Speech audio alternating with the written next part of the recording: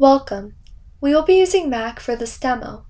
In this video, we will cover how to add a new citation style and how to edit an existing style. EndNote comes with hundreds of preloaded citation styles, but if the citation style that you need is not on the list, it is possible to download new citation styles into EndNote. Let's say, for example, that you are writing a paper for the Journal of Cellular and Molecular Medicine, and you want to format your manuscript to their citation style. But as you can see, this style does not exist automatically in EndNote. There are many places online that you can find new citation styles. One is the EndNote website, which contains over 7,000 possible styles.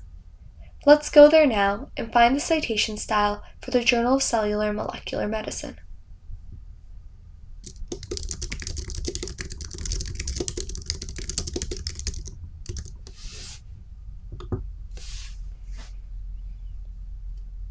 Click Download.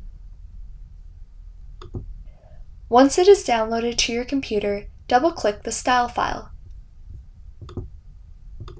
It should open in EndNote. On the Open Style, go to File and choose Save As. And if there is the word Copy, replace the word with the style's name and click Save. Click on File and select Close Style. Then go back to your manuscript and go to Select Another Style. Now you can choose it from the list.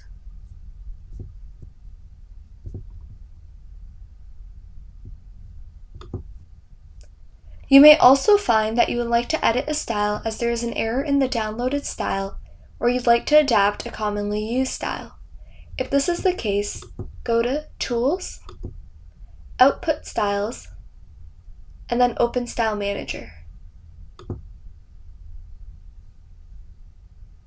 Open the style you want to edit.